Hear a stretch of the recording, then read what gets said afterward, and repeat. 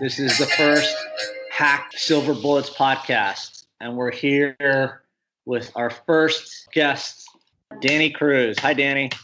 Good thing this is a test run. What's up, Hack? This is called a pilot program. Dog's going crazy in the background. My kid's sitting here doing laundry. Trish is making potato salad, and I'm trying to do a podcast with you. Where are you at, Danny? I'm in the office, man. Why are you working? My boss, he's a little insane, so even during a pandemic, he's got me coming in the office. That's such BS. That's not true at all. You have a problem. All right, Danny, in all seriousness, we wanted to start this little podcast, and I thought there's no better person to try to dig in and get some details that our fans wouldn't really know about you. So are you ready? What is the craziest place you've ever played in the world? Like craziest atmosphere or just craziest place I've ever been? I mean, like craziest place in the world that soccer has ever taken you. How about that? Egypt. Egypt? Yeah, for sure. What about Egypt was crazy for you? I think I was 19 at the time, experiencing the culture. I was able to visit the pyramids. I rode a camel, almost killed me. You rode a camel? Oh, yeah. They are not happy animals, I'll tell you that. If we had a game and you had to come up with an excuse about why you weren't going to ride a camel, what would your excuse be? Why I wasn't going to ride a camel? Right. Probably it's ridiculously high off the ground and one buck and I'm dead. Are you scared of heights? I am when it's a camel. All right. Who are you? What team were you playing with when you were in Egypt? The under-20 national team. It was a pre-World Cup camp before we went for the real thing. Was that Thomas Rongen the coach then? It was. Nice. Who's a better coach, me or Thomas? You're a better coach. Don't tell Thomas that though. All right, I'll try not to. And I'm sure he won't listen to this pilot podcast, so we'll never get that out. When you played for me on the under-17 team, you were better at two other sports when you first started playing for me. Tell our fans what those two sports were. I was better at hockey and I was better at football, American football. And what was your position as an American football player? I was a running back. I pretty much played soccer the exact same way. And and how good were you when you were 14 years old at American football? I was pretty good. I ended up being an all-state running back in Arizona. And at that point, I was pretty confident that that's what I wanted to go to college for. Tell me about your hockey career. When did it start? That started when I was 5 years old. And I played all the way up until I think I was 15 when I stopped. And I stopped basically because of where I moved to Arizona, got into football, which I started to really fall in love with. And then obviously I played soccer so that I could stay fit for football at the time. And we have a coach in our club that had an influence on you becoming a soccer player. Who was that coach? Mario Sanchez. And how did he drag you away from hockey and football? So football's pretty interesting. So I was playing varsity as a sophomore. And I played it all the way up through my senior year. And in my senior year, I was playing for a club called Sereno. And it's actually a pretty funny story. I was basically going to football practice right after school and then going to soccer practice. And Sereno, basically, I was on scholarship at Sereno. My family didn't have a lot of money, but as a lot of clubs in the country do, they try to supplement, help you be able to play the sport even if you don't have money. And I had a game on Friday night, a football game on Friday night, and it was the game of the week. And at the time, my soccer coaches didn't know that I was playing football. I was just doing both. Who are your soccer coaches at Sereno? Les Armstrong and Brian O'Donnell. And long story short, I had ended up scoring I think 2 touchdowns that night. And then for some reason, Les had turned on the news and they were showing my touchdowns, and that's how he found out. And the next morning, I went to go to our soccer game, and Les basically told me I had to make a decision. I can't do both. And I literally, I don't remember how many games. I think I played 3 games that year, my senior year of high school, and of football, of American football, and then I literally had to stop playing after 3 games. So that was really, really tough because I had people relying on me for school, obviously my soccer team. So I basically at that point made a decision that I was going to push forward with soccer and give up my senior year of high school football. All right, let's go back because I know OD better than I know Les. What was Brian's take when he first found out you were playing high school football? Brian was pretty supportive because he knew how passionate I was about both. Les was not supportive about it at all. But to be fair, I think it was Les pushing me because he saw that if I put everything I had into, if I continue to put everything I had into soccer, that there was somewhere to go. So I do believe it was because they all cared. It wasn't for any reason other than they cared about me and they thought that it's something that I could have a real future in. So segue back to Mario. How does Mario come into this conversation? I ended up playing for the state ODP team for a guy named John Perlman, who was a mentor of mine when I was younger, just like Mario. A lot of these guys were really important to me for my development as a person, as a player. It wasn't the easiest. How do I put it? It wasn't the easiest upbringing, so I had people that I needed to lean on, and they were certainly there for that. So Perlman identified me. Brian identified me. Perlman ended up being my coach for Arizona ODP. Mario was the regional coach at the time, and I ended up making his regional team. And from there is when he started to recruit me for his college team. You talked about your family a little bit, not having a lot of money. I know how close your family is to you. Do you mind sharing a little bit about your upbringing? Yeah, my dad was in the military. Most of my life. He was gone quite a bit at war. He's done a ton of tours. I don't know the exact number. It's probably 6 or 7. Iraq, Afghanistan. So he was gone quite a bit. Trying to provide for our family, even while being gone. Basically, all of my soccer coaches played a role in my development as a person and a player. And Mario was certainly a major role in that. From basically, I think I was 15 or 16 when I met Mario. I don't remember the exact age, but it's right around there. If I asked Mario what his first impressions of you were, what do you think Mario would say? First impressions?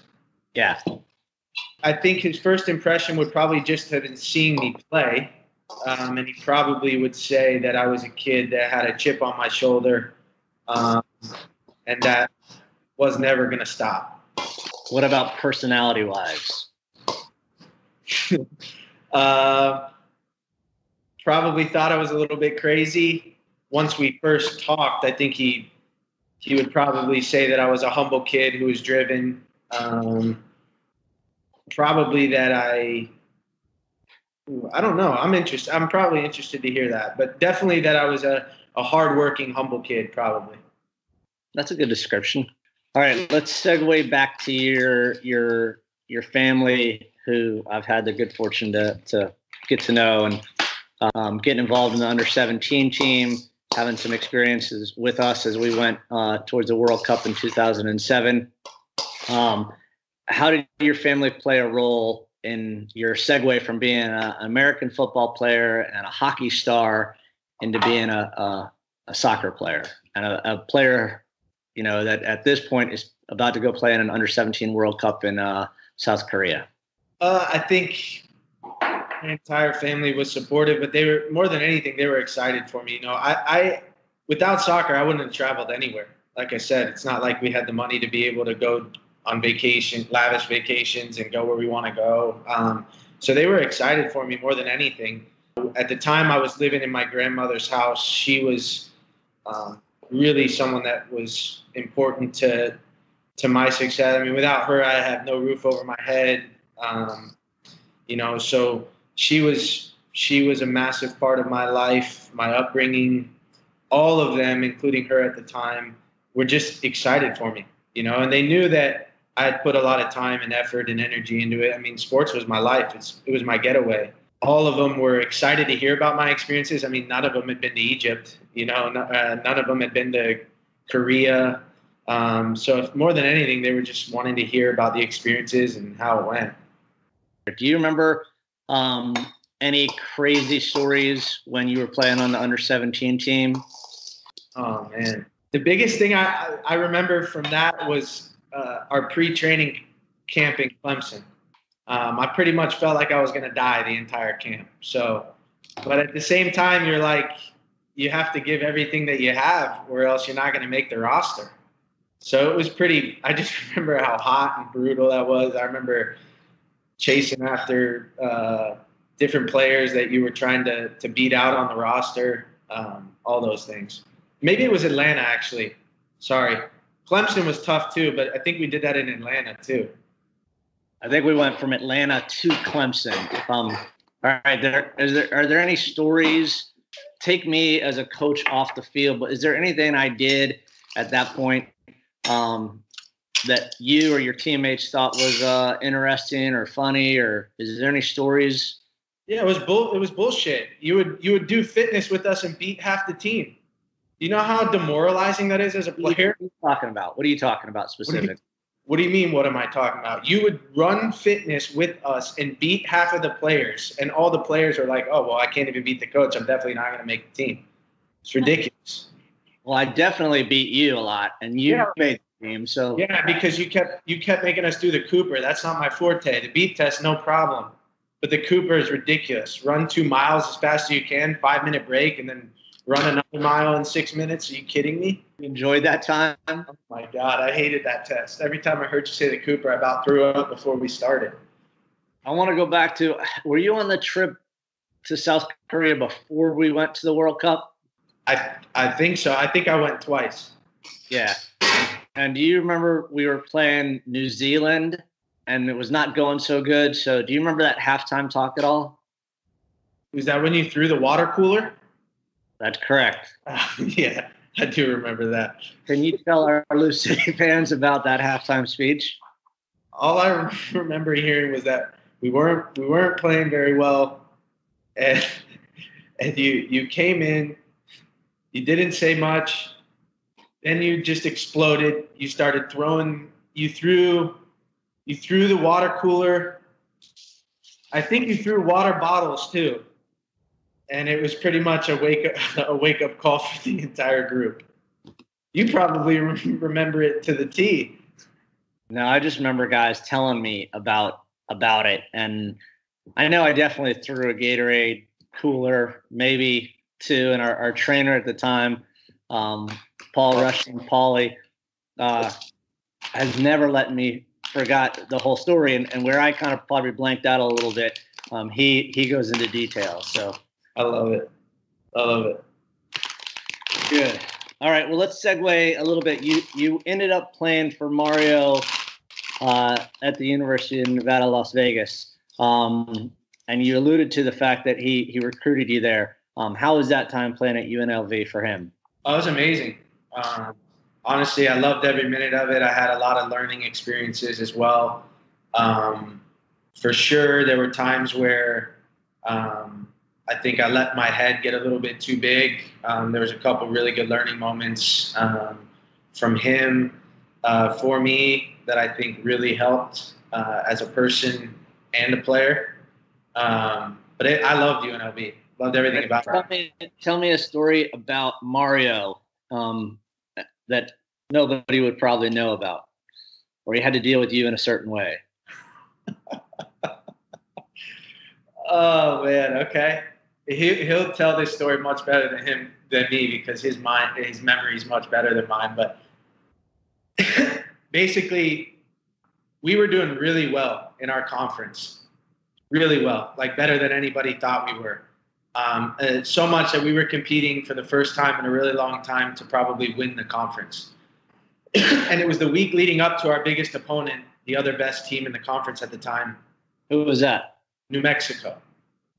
And I was a pretty feisty player, and I got into it with one of our players. And Mario had me go on the line and do fitness in front of the group. And I basically took the piss out of it. I was like jogging when I was supposed to be sprinting, and him and I got into a big verbal altercation in front of the group, and he kicked me out of training. And I basically went into the locker room, cleaned out my locker, left my stipend check on my chair, and I told him I quit. And I left, went back to my dorm, and long story short, it was I went to him, apologized for my actions, and he had to make a really tough decision. And he suspended me before that biggest game of the year. Like, this game was so important that it could make or break us winning the conference. And it was on the road in New Mexico. But I was a kid that once I thought about the things that I was doing and had time to reflect, it was, gosh, I'm a fucking idiot, And so he suspends me. We meet. I apologize. He tells me it's unacceptable, not only as a player but as a person, the way I spoke to him. And he ends up suspending me for the game and said, I have to make a statement, and this isn't okay. And so I end up driving, spending my own money, which I didn't have a lot of, to go to drive to New Mexico to support the team. Good question. Do you ever cash that check, that stipend check? I think he gave it back to me. I mean, I'm sure I needed it. For sure I needed it. All right. So you drive from Las Vegas to Albuquerque. How long a drive was that? Oh, I don't remember. It was a while though. Maybe. Were you by yourself?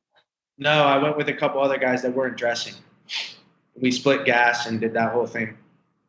And they lost. Quick question. Did you have any beers either to or from Albuquerque? No, not one. Truth, Danny. I swear, not one. All right. Not one. All right. Did your team win or did they lose? They lost. They lost the game. They played really well. That was even harder. I remember thinking I wish they would have just got slaughtered because then I wouldn't have been feeling as bad. But it was so close. You're sitting there thinking, like, God, I'm a dumbass, But I understood why he suspended me. Anyway, I think it says more about Mario than it does about myself. That as a coach in a moment like that, where he would say to you, I was probably one of the more important players on the team, that he decided to suspend me, despite the fact that it might not have been best for the group, for the result, I should say, not for the group, for the result. I love that about Mario, that he actually has some ethics that puts personal development over results sometimes. So, a hard thing for a coach to do. No doubt. You had a teammate at UNLV that you were really close to and ended up being a really good player, still is. Tell us about him. Nick De Leon? Correct. Yeah, he was in my wedding. Ended up being a really, really, him and I are very close. We stayed in contact even when I went into the league. Tried to help give him advice on what it was like, and ironically I got traded to the team that he got drafted to, which I think was really, really positive for both of us. I had been in the league for 3 years at this point, and I got traded to DC United. Nick got drafted there, and I think it was, for me, I had a ton of experience at that point, and I think it was good for him to come into a group where, with somebody that he cares about, that knows cares about him, helps give him any feedback that he can for his success. So let's go back a little bit in time. How many years did you play at UNLV? 1.5. Played for 2 seasons. And then how did you make the decision to go pro? I did it with Mario, actually. I had a ton of agents around the national team, telling me to leave, that there's going to be a good offer on the table. But the only guy at that point that I really trusted for my well-being was Mario. So I sat down. I remember I was in his office, said, this is the contract. I signed with an agent that I know, that I started to believe cared about me, not only as a soccer player, but as a person. And I still believe that to this day. I've been with him for a very long time. Right. Tell us Gart's name, full name. Mike Gartland. Do I know Mike? You know Mike Gartland. Oh, yeah. I guess what I would say about Mike is, if I didn't have him in my corner, I don't think I would have been able to get through everything that I got through to have as long of a career as I had, for sure. Which I think, unfortunately, there's not a ton of agents like that out there. And that's what I loved about him, or still do. So I went into office with Mario. This was the offer. I'm so sick of dealing with Gartland over contracts for you. I mean, now I have to deal with him as you being the technical director here at Loose City. Like, this is. I have to deal with him too. I mean, what a pain in my ass when I was in Philly, and now, like, when am I going to not have to negotiate with Gartland about you? Hopefully not for a long time. Yeah, that's true. Anyway, we're digressing. Go back to your deciding to go pro. Yeah, I had the contract with me. I sat down with Mario and we went over every detail of it. Obviously, I did it with my agent as well, but I wanted Mario's feedback. He had built a pretty phenomenal he had built a pretty phenomenal program at UNLV. So I had that emotional attachment too, where I was like, I really think we're going to be good next year. You had a lot of guys that actually have had success in MLS that came out of UNLV, a small school from a soccer standpoint. Lamar Nagel, Nick De Leon. You had myself, a guy named Nicky Patterson. There was a lot of talented players. And so I had that emotional attachment too. Like, I'm leaving guys that I care about, including a manager, to go pro. But Mario wanted what's best for me as well. And he told me he doesn't see any negative to taking the contract that was presented to me. And I made the decision at that point to sign the deal with MLS. And so you go to Houston. Yeah. You get drafted by Houston, or picked up by Houston. How'd that work out? I got drafted. I had a nightmare of a combine. I dropped really, really late, and I ended up at the best place I could have ended up for my career. All right. So tell me the best thing that happened to you in Houston. Like a funny story, or from a? No, just tell me off the top of your head the best thing that happened to you in Houston. I was able to play with a successful group of older players that. Do you know how bad you're going to get in trouble when you go home and your wife hears this? You didn't preface it that way. I said the best thing that happened to you in Houston, and you start talking soccer, and then you switched over to you didn't. This is about you, Dan. This is your life. What was the best thing that happened to you? I met my wife. Aww. Yay! My wife and I are way bigger fans of Brittany than we are of you. By the way, that's not true. I love you both. Yeah, it's kind of true. That's okay. I love you both. All right, so edit that out. What aside from the fact that you met the love of your life in Houston, best thing about being there as a player? Yeah, I would say the best thing was the experience of the players that I went that were on the team.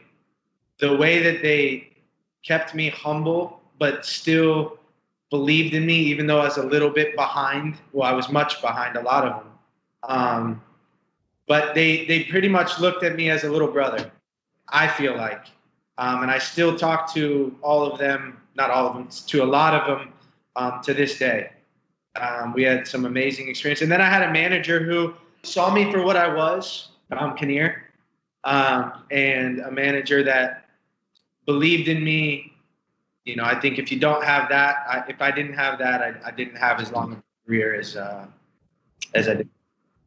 So let's stay with Houston. And you and I were talking about this on our first away game this year, the only game we played while we were going to North Carolina. And you were referencing the situation of where you sat on the plane when you were at Houston and how some of the older players would have dealt with you in reference to some of our young players. Can you explain a little bit about that, please? Yeah. One time I had a first class ticket. It was one of my early trips traveling. And the older guys saw that I had it. And there was no conversation.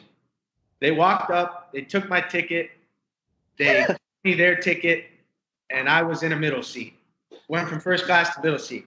But that was like, for me, I had no problem. Like, I put my head down. I think that's what they respected about me. But like, I'll give you an example. I could not, if treatment started at 8 o'clock in the morning, I could not get treatment if I didn't get there at 6:30, 7 o'clock. Because if those players walked in and saw me on the table, forget it. My day was ruined. I was done. I mean, I was getting absolutely slaughtered by everybody. Don't see much anymore. And do you think that's how it should be currently? Like, do you think that was a good culture to come up in as a young player? 100%. 1,000%. I loved everything about it. When I look back, I look at why that team was so successful. Dom and that culture was unbelievable. And so if you could give Jonathan or Elijah or Moo like a little bit of advice as a young player, now that you're coaching them and you're now the mentor, what would it be? Listen to everything that everybody's telling you. Like, keep an open mind. Don't let your own feelings or your own beliefs detract from what people are trying to tell you, because they're trying to tell you it for a reason. And when I was younger, I had that mentality. I had that. I didn't always agree. But I heard it. I listened to it. And that was, for me, was key, I think, to my success. Do you remember which player took your first class seat? Yeah. He's the technical director at the Columbus Crew now, Pat Onstad. I love it. Which, by the way, I was 19. He was like, I don't even know, 40, something like that. Well, that's a different story. How about Brian Ching? Was he involved in this conversation at all about whether he was sitting in first class or not? No, because he was in first class no matter what. He was already there? Yeah. Was Stu in the competition? Not at that time. He was still a young buck like you, trying to fight for. Okay. Yeah. We're talking about Stu Holden, Brian Ching, two guys that I had the pleasure of coaching on the national team. And coincidentally, they sat first class all the time, and I sat back in the middle row when we were flying around the world. Really? Just give a reference, all right? Although, shout out to Pam Perkins, because she would find a way to push me up there sometimes. So anyway, a name we just threw out there, and I wasn't planning to. Did you ever have any experience with Pam Perkins at all? Oh yeah, she was awesome. Like, we're bringing up a team administrator or the operations person with soccer team. Tell me the best team administrator you've ever been around in the game? You're going to get me. It's going to be anarchy. It's going to be absolute anarchy. I've had a ton of team admins. I love it. All right, who's number one? His name's Taimur Rushdie. Wow, I've not heard that name. Where's he from, and what team were you on? I was on the Real Monarchs. He's currently the club secretary for a team in England now, Barnsley. And he's a guy that what I love about him is he's always has a smile on his face, always. And that's really important in his opinion. That's really important in what he does because it's contagious. What challenge was thrown at him or whether he was mad at something, you would never, ever know. You wouldn't. Super professional, very quick to get things done. And he actually worked his way up the ladder. Like a great story just came out actually online from Barnsley, and I read through it, and it's a Q&A with him. He started at UW picking up cones. Then he went from there with Jamie Clark and Craig Weibel. Then he went from there to being the kit guy, really. Then he went from there to being a team admin. Then he went to the mono. It's just all right. Great. This podcast is not about him. All right, so let's just segue. All right, fair enough. Yeah. Next question: who was the best trainer you've ever had? Oh man, Paul Rushing, definitely. That's definitely. Not true. Yeah, because you want to know why? Banter was just as important as the actual treatment. All right, where did you have Paul Rushing as a trainer? Philadelphia Union. You the trainer with the 17s as well? Yeah, I had him with the 17s as well. All right. Best kit man you've ever worked with? Oh, man. And if you say Ben Holzman, we're done. No, I won't say Ben Holzman. Holzman's got potential, though, right? Yeah. He's going like this, as he would say. You know, he's flying. He's flying. Probably. I've had a ton, man. His name's Randy at Salt Lake. Randy. You know the last name? I'm honestly forgetting his last name. You can't even remember the dude's last name? Yeah, but listen, he's awesome. He's a legend. Yeah? Yeah. Any other kitmans you've had that have been legends? Oh, man. Oh, my God. JP. JP goes by another name. What's his other name? I used to go into massive wrestling matches with JP and Paul Rushing. Yeah, what is that called? A Thunderdome. The whole 17 team would beat the living shit out of the both of them. JP's like 5'1". He'll tell you he's 5'4". He's not. And a Thunderdome would ensue in the middle of the training room, and the players always beat the shit out of JP and Paulie, pretty much. I can remember getting in on one of those. We were on a trip in Germany, and I think I got you really good with a pile driver to the back of your neck. Oh my God. I don't remember. Honestly, I probably got a concussion when that happened. Do you remember my nickname for JP? No, what was it? Money. Oh yeah, or Jay Pizzle. Yeah, he had a lot of nicknames, but that cat was money for me. He would do anything. So still is legend. I love it. All right. So on a personal note, let's go back to Houston for a second. You met your now wife, mother of your first child. Tell us about Brittany. Oh, man. And you're not allowed to cry. Most caring human being I know. For people that are in this business, they know that you have to have a strong woman who understands the lifestyle, meaning hours, travel, to be able to and I've been traded numerous times, and I don't think people understand how difficult that is for the spouse, where you're on a flight the next day, she's packing, she's putting the moving stuff together. She's a strong woman who's loyal, trustworthy. I'm pretty lucky. And she's beautiful, which I don't know how you pulled that off, but Yeah, she's beautiful. Definitely a 10 out of 10. Absolutely. Tell me how many places you dragged Brittany to around the country, actually around the world. Let's see. DC, Philadelphia, Minnesota, California, Norway, Salt Lake City, Louisville, at least 7. So when I was able to get you to come to Louisville, you were at Salt Lake, right? Yep. Brittany was there working things, and you had come to Salt Lake from San Francisco. Is that correct? Correct. Right. But tell me where you and Brittany had to go rent a U-Haul to go pick up your stuff and move it here to Louisville. Where we had to get it from? Yep. I can't remember if we flew to Minnesota and we landed and then rented a U-Haul. We rented a U-Haul for sure in Minnesota. Right. And just give our fans, remember, like you had to, this is where you were getting your stuff from to come to Louisville, but you'd already been in Salt Lake and San Francisco. Correct. How long did your stuff sit in Minneapolis for?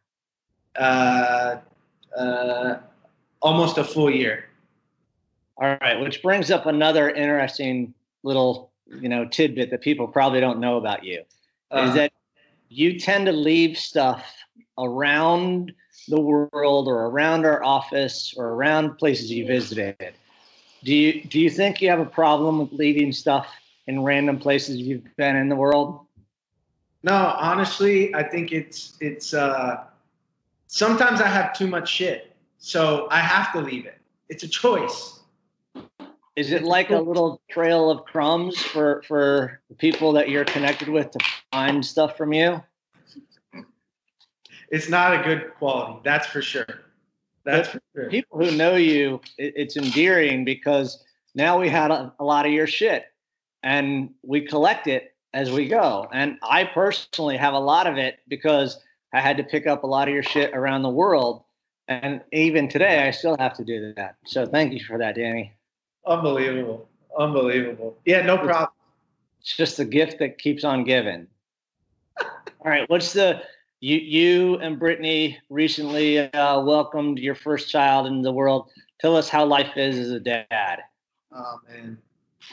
I don't sleep, but the kid is healthy. He's smiling. He's happy, and that's all that matters. He won't sleep, though. I mean, it's ridiculous.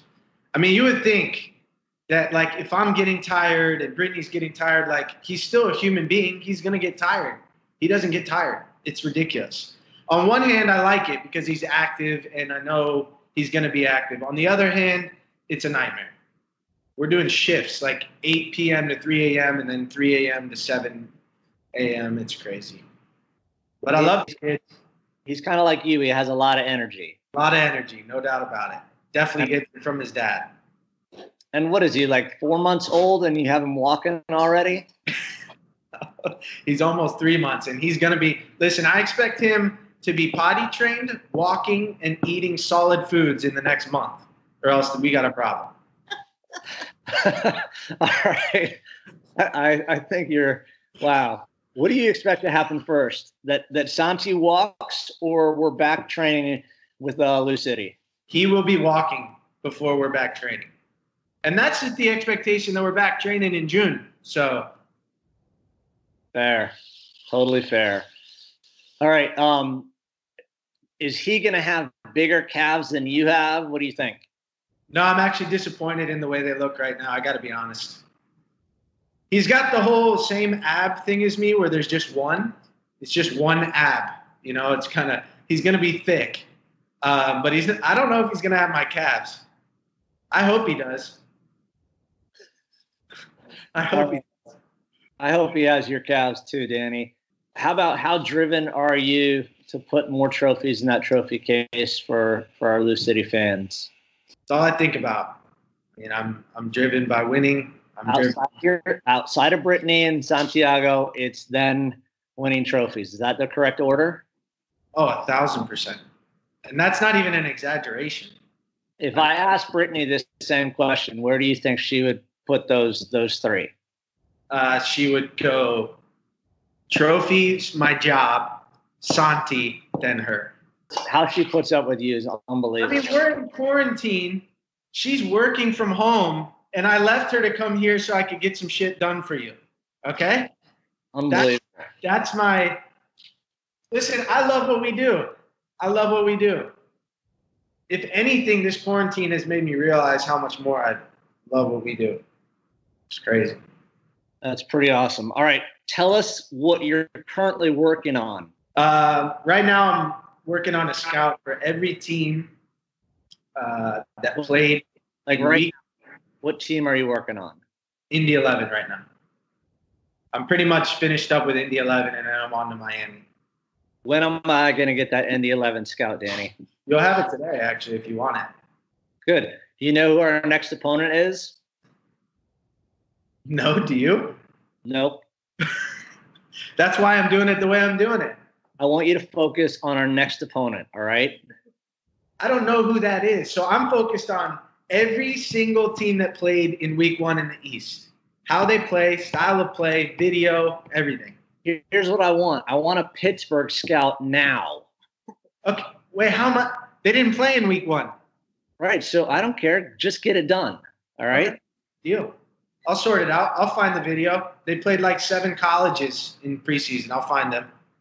They played Pitt, so we'll ask Vidovich and Vidovich tape on them. We have to. Although they've played a couple different systems already, so we'll put it together. We always good about that. I lied. I want one more little tidbit about you and coaching. You've become this kind of wonder kid coach on set pieces. How did that happen? 1 goal in Indy against Indy, but to be honest, I haven't been very happy with it. So I still have a lot to. Walk us through that 1 goal against Indy. Who scored it? Number 1. Kyle McCabe. Talk us through that and how it all evolved. I spent many hours scouting every set piece that I could that they had done defensively. I drew up a play that I thought how they would react to it based off the information that I collected. And Indy set up exactly the way I thought they would set up. And they reacted to each, for lack of a better word, for each chess piece we moved, they reacted exactly the way that I anticipated they'd react. And Niall did the rest with a nice finish from the top of the box. So how upset are you that he went and hugged Holzman before coming to hug you? Not at all. I'll tell you this. That was one of the best feelings I had experienced as a coach so far in my career at that point. Because you feel the culmination of something, of all the work and the hours that you put in. Like, you're talking about 5 hours of analyzing set pieces for 15 seconds of that for a play that takes 15 seconds at the most. Like, it was a pretty big culmination. That's and cool. I'm happy for Holzman, man. That kid, he needs it. He needs that. Give him hugs. He does. All right, I'm going to close this first ever podcast with a story about you doing something similar for me. So I was on the hot seat at Philly, and we're playing at Sporting Kansas City, and you end up scoring the first goal. I think it ended up being the winning goal, right? I think so. Well, the crazy part to that story is I had no idea, but you guys, the players, had talked about what you were going to do, whoever scored that first goal in that game. We ended up beating Sporting Kansas City. I got fired a couple weeks later anyway. But my point of the whole thing was I was so appreciative of what you and the rest of your teammates did. And, you know, sometimes those little memories, like Niall scoring that goal, it's not about the wins and losses. It's about these little moments that are so important to all of us because of what we put into it. So just wanted to say thanks to you for providing me with one of those personal moments. I'm with you, brother. All right, Danny, thanks Hope you enjoyed our time together, and we'll see how my wife is at editing this and see if we put out something that our fans can enjoy. Is this one going out, or are we going to redo this? This is a pilot program, so we're doing this. This is it. Oh, shit. All right. Good luck editing. All right. Thanks, Danny. Later.